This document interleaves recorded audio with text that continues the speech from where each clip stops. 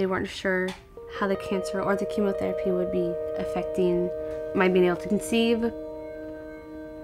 At that time, 16, I wasn't thinking about kids. It was kind of like something in the back of my mind. You don't really want to think about it, but you're forced to. The option to not have kids just kind of isn't an option. There wasn't a risk to me that would be worth more than at least trying.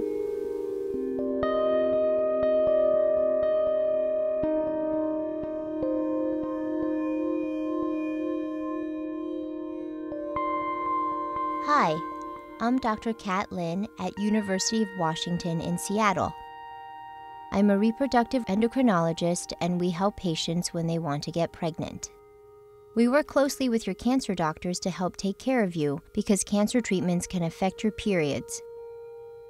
For example, the doctors at Seattle Children's and Seattle Cancer Care Alliance often send their patients to us at University of Washington to help answer questions about their reproduction. Now, one of our team members, Stephanie, will help explain what happens to your periods after cancer treatments and what we can do to help you be able to have children in the future.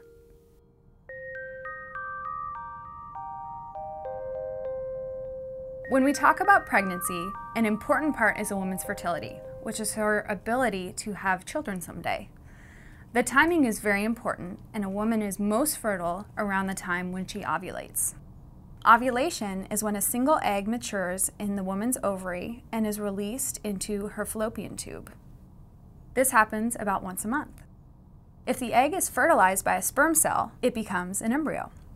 The embryo then travels through the fallopian tube and implants into the uterus and begins to grow. At birth, the ovaries will each have about 1 million eggs. This is the most that they will ever have. The number of eggs that a woman has is called the ovarian reserve. Your body does not make any new eggs. Once a month, you release an egg, which is called ovulation. Your doctor can measure your ovarian reserve, and this test can help us find out more about your fertility. Cancer treatments like chemotherapy and radiation can affect your ovarian reserve. Chemotherapy is used to target cells that grow really quickly, like your cancer cells. Your eggs can also be damaged by this chemotherapy. There is a kind of chemotherapy called alkylating agents. These alkylators can cause the ovarian reserve to go down even more, which may make it difficult for you to become pregnant someday. After you finish your cancer treatment, it may take months or even years for your periods to come back. It may take even more time for them to be regular again. There's even a possibility that your periods may not come back at all after you finish your cancer treatment. November 1st, they woke me up at like 7 o'clock in the morning and they said, you don't have a blood clot, you have a mass. And so I had a biopsy and found out it was cancer. And I was diagnosed with Burkitt's lymphoma a week before my 17th birthday. That's fun. I think I just stopped thinking. I couldn't think past that you have cancer.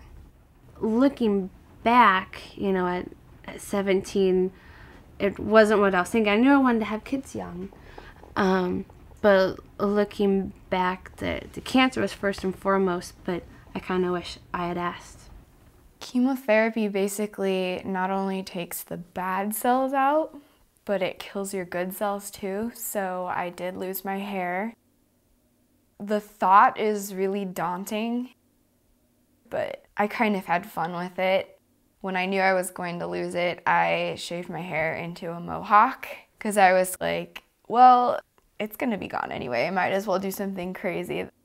They put me on a drug called Lupron. The idea would be to put my ovaries to sleep so they wouldn't be working so hard when my body was trying to heal itself. So I didn't do any other fertility preservation other than that. It just wasn't my priority then, but I really do wish that I had put a little more thought into it. Right now, there are no medications that can definitely preserve your fertility as you undergo cancer treatments.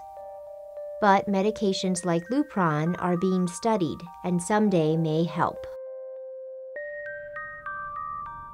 Right now, there are 3 treatments that are used to help cancer patients have children in the future. These are called fertility preservation techniques. They're very high-tech, and they're performed by a doctor called a reproductive endocrinologist, or REI for short. The first thing that you can do is in vitro fertilization, which is also called IVF. IVF requires daily hormone shots, and these help the ovaries to produce many eggs at the same time. The REI doctor can then go and remove many eggs at once. It's important for IVF to have many eggs because not every egg can lead to a successful pregnancy. So once the eggs are removed, you can do 2 different things. The first is to add sperm to the eggs, which leads to fertilization and creates embryos. These embryos can be frozen, and so it's called embryo freezing. At a later time, when you're ready to try and become pregnant, you can thaw these embryos and have them implanted into your uterus, hopefully leading to a successful pregnancy. The other thing that you can do is to just freeze the eggs without adding any sperm. This is a good option for people who don't want to choose donated sperm at that time. If you decide later that you want to be pregnant, the eggs can be thawed and sperm can be added to fertilize the eggs and create an embryo. This embryo can then be implanted into your uterus and hopefully lead to a pregnancy. I'm not staying there by myself. I'm really not taking that bucket away from him. I'm not dumb. I'm not a girl that sits around a lot. Never have been, never will be. Alright, you can have some. I wake up from surgery and they're like, well, it's for sure Hodgkin's lymphoma, you have it. I think it was just mostly shock. I just kind of went from being my little Miss Independent to I didn't want to be alone. I've always been the take care of things kind of person. It wasn't really anything that I had to think about. I knew that I wanted kids someday, and even the chance that it could, not even that it would, which they said with the drugs that I was on that it's very probable. It was weird to be in there with my parents when everybody else is in there with a husband or a significant other, but it wasn't too bad. The people at the clinic are really good about working with you.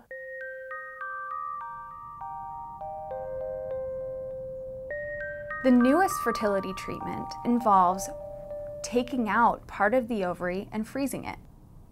Later, the ovary is thawed and surgery is done again to put the ovary back in the body. This is still a very new treatment, but it has resulted in several successful pregnancies. Usually, these procedures are not covered by a patient's insurance. Egg and embryo freezing usually costs about $15,000. But there are programs available to help cancer patients pay for some of it. I don't remember what prompted me to take the test, but I took it and I was staring at it. Positive. He was born December 23rd. Perfect little Christmas present.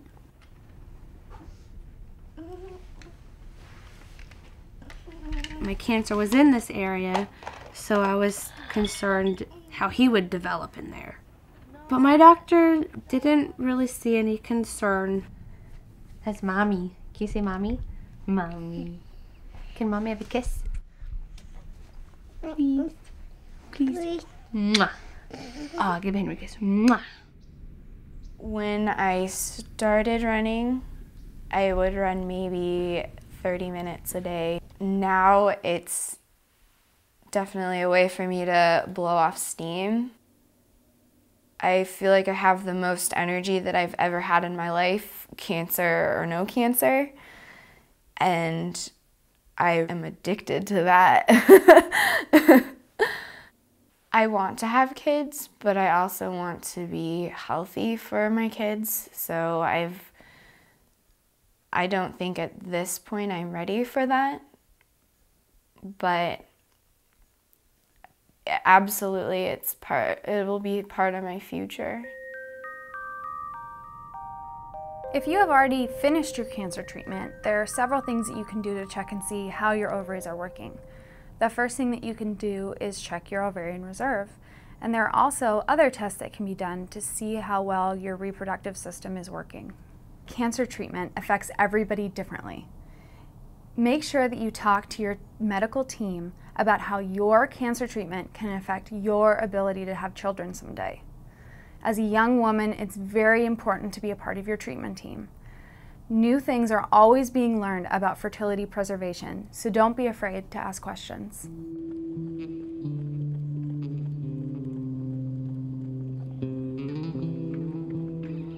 It's going to be overwhelming to hear everyone talk about all these different drugs and different things they're going to do to you. Be your own advocate. Think past being sick, because there is life after this. Somebody has to take an active role. You have to make the decisions for yourself, and you have to live your life as normal. With my 7-year anniversary coming up of being diagnosed, this is my early birthday present to myself, and it is a bracelet that just says what cancer cannot do.